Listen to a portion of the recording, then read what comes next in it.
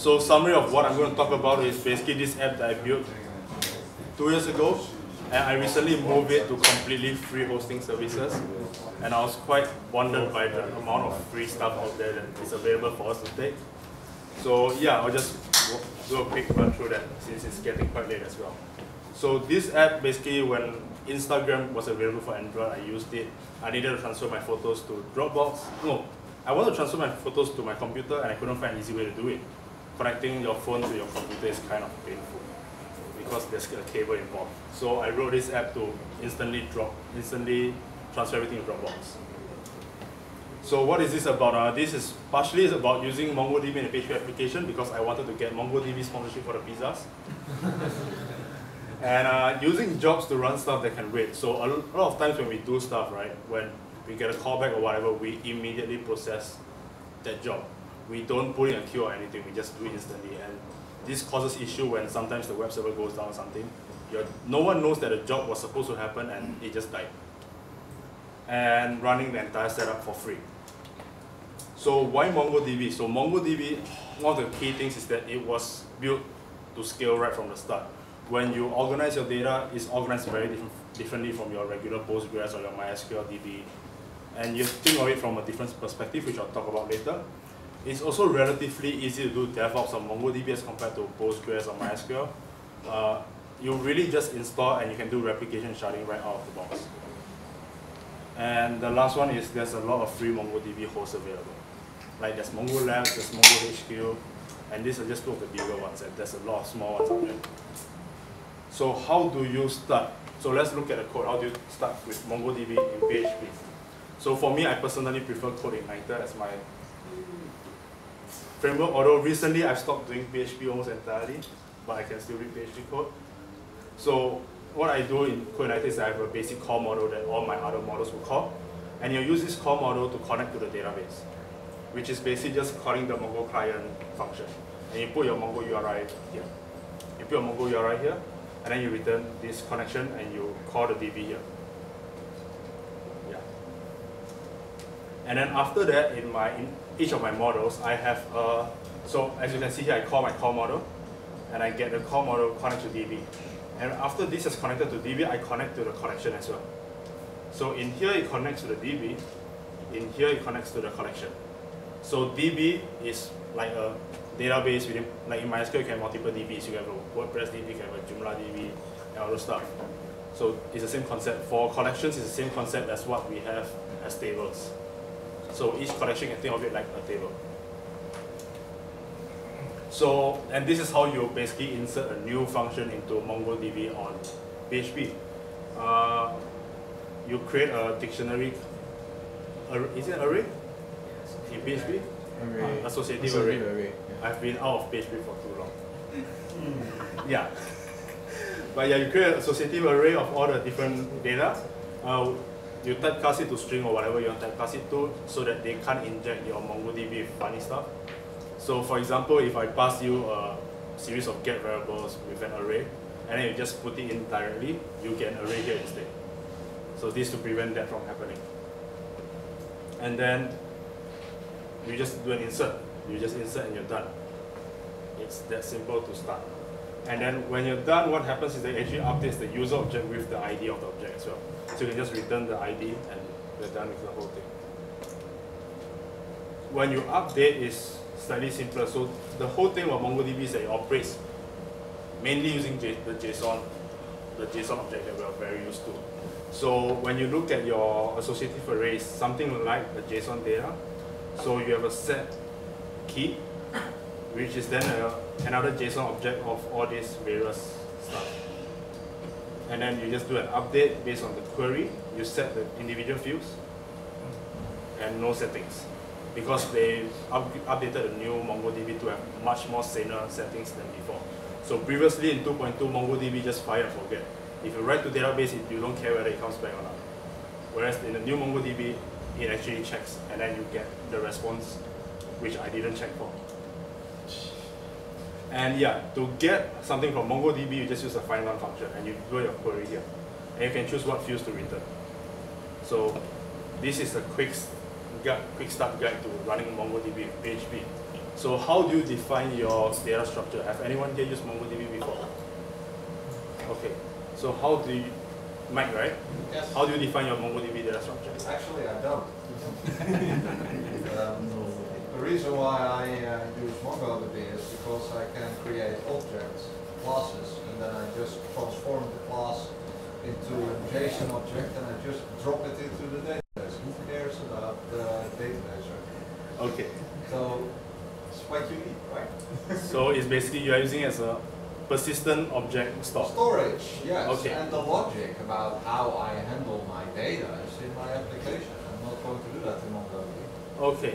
Anyone else use MongoDB before? How do you? Yeah, Set? just like what you said, basically you're moving your schema from your SQL file and into your application. Okay. Yeah.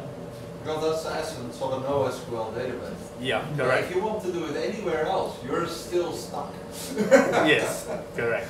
So one of the key beauty of MongoDB, which I'll talk. So one of the things that when you start with MongoDB, you realize that I didn't actually create a table, I didn't actually create a DB, I didn't actually create a schema. I just started inserting stuff into that. And MongoDB does this thing where once you start inserting, it's there. You don't need it to be there before you can start inserting. Yeah, that's one of the beauty of MongoDB. There's also this danger, by the way. Yeah, it's a danger, but it feels good when you are starting a new application, you don't have to deal with any of the overhead.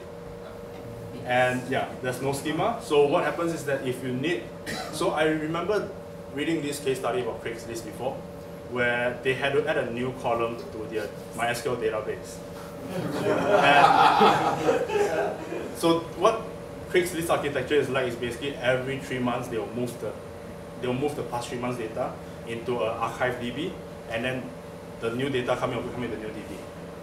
And when they did the author table on the archive DB, it took them a total of 9 months. The author table command took 9 months to run. I'm not kidding. So they upgraded to MongoDB and they just need to add a new field every time they insert something in. Yeah, so they are one of the largest installations of MongoDB as well. I heard it's close to 500 terabytes of data. So yeah, it can perform at scale.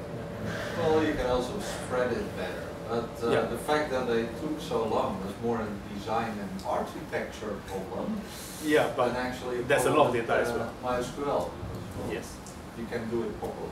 So yeah, Reddit does it kind of properly where they have only 2 tables for the whole Reddit application. Yeah. Basically, that's one table with the column key and value, and there's this other column where the documents and is a list of all the keys that they have. Yeah. And you can actually have a sparse index for fields that only some documents have. So let's say only some documents have password, you just need to index those documents. You don't need to index all of them, which saves your space on the indexing side of things, as compared to Postgres or MySQL where you create index for an entire database. And for a big database, that actually makes a lot of Well, difference. actually, if you want real indexes, you build them yourself. You drop them in the database. Yeah. But most people don't go to that extent. And you can roll out a Joe redundant database out of the box. If I have good internet later, I'll demo how we did that at PayPal. And I will purposely shut down one of my servers and show my app is still running. There's automatic failover, which is not present in many of the databases we have out here, like Postgres. And Postgres, you actually have to do a manual failover. So when one goes down, the sysadmin has to go there, sit down, and make the new database. Yeah, you can automate it with scripts. It's not out of the box. It's not out of Yeah. And there's although I'm not so sure. I thought it's out of the box in enterprise version. oh, you have to pay for the out of the box. Yeah. Most guys here don't pay for Yeah, that. because Postgres is used by NASA and it's used by the American Defense, so Yeah. I'm pretty sure. Yeah, they have that if you pay. Yeah. And there's inbuilt sharding from this, so you don't have to write a sharding layer in front of the application, which helps as well. So, can anyone here explain why you need to have worker threads? Anyone? Has anyone here used worker threads before? Okay? You raise your hand. So that you can spread the work out in terms of processors and in terms of CPU. Okay, let's hear from the founder of PHP. Why do you need a worker thing? So you can handle more things simultaneously? Okay, yeah. That is a very No, it's dangerous not. state. It's not simultaneously, right? Well, that depends. Okay, Sometimes it is. Yeah, okay, so, Depends how you design. yeah, I guess. So this was the old architecture of my code. Basically, Instagram will send me a callback. I will update DB and then I will sync the photos to Dropbox and update DB. And the problem with this thing, which I found out on my old web post, which was a shared hosting box, was that they went down all the time. And photos that were being synced halfway got dropped, and users complained that only half their photo was on their side. Yeah, that happens fairly frequently. So I had to re-architect the thing to look like this now. Instagram will will send a callback over to my server. My server will update DB the queue. So MongoDB has this really cool thing where you can actually tail a collection. So you know in Unix you do a tail-f on a file and then you just keep reading the end of file. You can do that in MongoDB. Yeah, which is good for logging and stuff like that. But you can't delete stuff from that table, so that's the downside. But still, yeah. So this DB will then, the worker will pull the DB once every 3 seconds and then pass it to Dropbox. And I have this entire setup for free. Which this part is the hardest part to get for free, but I figured it out somehow. So how do you write a worker thread in PHP? Huh? No, Heroku. Oh. Yeah. So how do you write a worker thread in PHP? Anyone wants to share some ideas? Gearman. Yeoman? Gearman. Or Gearman? Yeah. How do you do that? You use Gearman as your As the what? as your queue, and then you have long running PHP process that Okay. gets. But how do you write the long running PHP process? Just PHP. Okay. There are it's libraries just for a that. PHP. You can use PHP daemon. Okay. You can use lib event, which is actually the same library as used Yeah. in Node. There's an API for that. Okay. Or you can use PHP-Q. Correct? You can use PHP. Yeah, so this is what I did. I actually bastardized Code Igniter to force everything in there. So I load the model, and then while through, it just keep doing. And then if there's nothing to do, it sleeps for 10 seconds. And depending on action, it does different stuff. And then, yeah, I did this thing to make the memory management part a lot better because it was growing by 1 megabyte per minute on PHP 5.3. So I had to reduce my memory footprint. So this is how I wrote my queue and yeah. So I run it on Heroku. So this is my prop file. So this is my web server thing, and this is my PHP daemon. So I run it by calling PHP index PHP with the what's this? This is the function name. So yeah, this is the class. This is the function, and then I input /dev/now because of the readline bug on some versions of PHP. So some versions of PHP you actually need to pass in something before you can continue running. And yeah, I'll do a quick demo on my setup on the Heroku.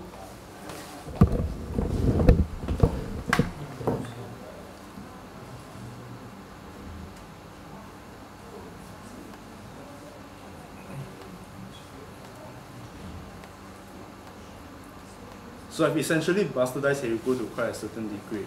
So I actually have a cron job here, a cron thing that I run cron jobs every 10 minutes, every month, that kind of stuff. So there are a lot of free add-ons on this that you can use.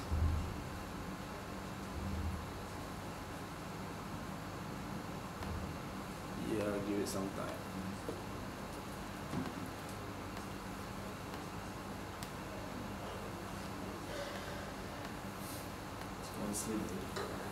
So yeah, so I have this money thing where I reset the sync count for my analytics purposes. So I call it once a month using this free thing called Temporize, which you can get it as part of Heroku.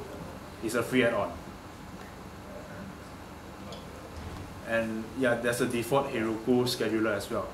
And for my main web service, I actually use a single. So as you can see from my slides just now, I have both this line and this line. So what most people do when they deploy to Heroku is that they run both in the same application.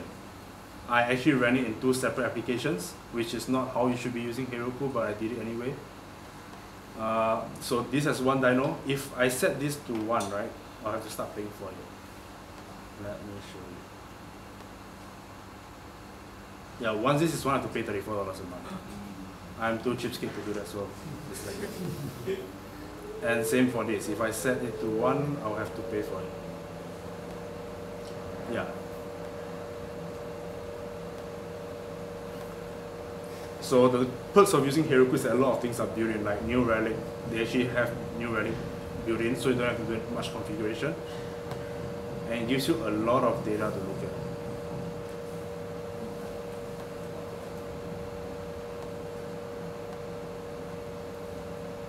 And yeah, this is my worker track. So you run 2 apps. One is a worker. Yeah, one is the worker, but when I push to both at the same time. Yes. So yeah, you can see all the analytics with regards to application performance here.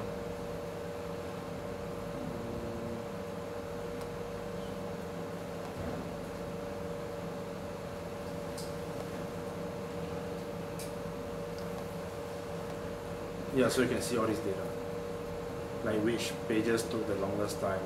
Surprisingly, the FAQ took the longest time despite being a static page. And yeah, stuff like this, your database costs, which costs are the most expensive.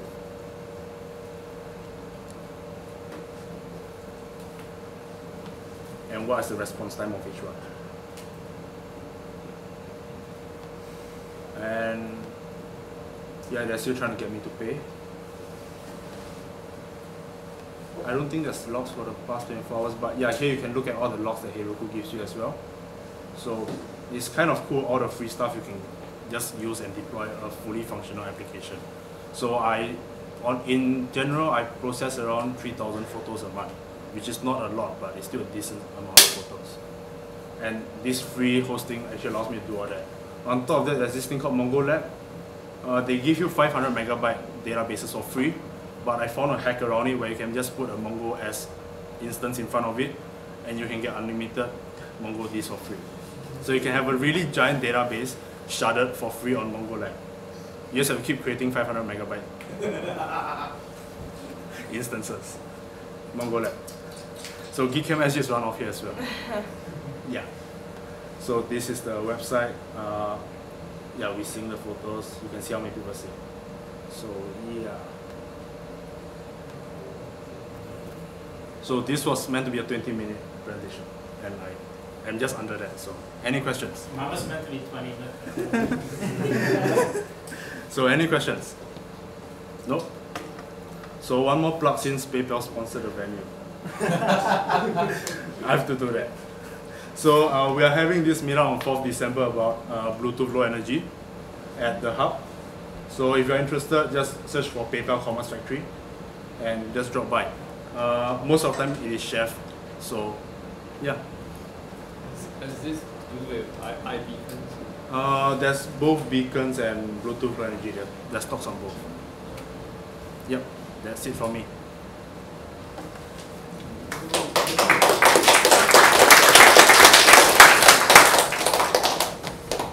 Any other questions for Lawrence or any of our speakers tonight? No? Alright, cool.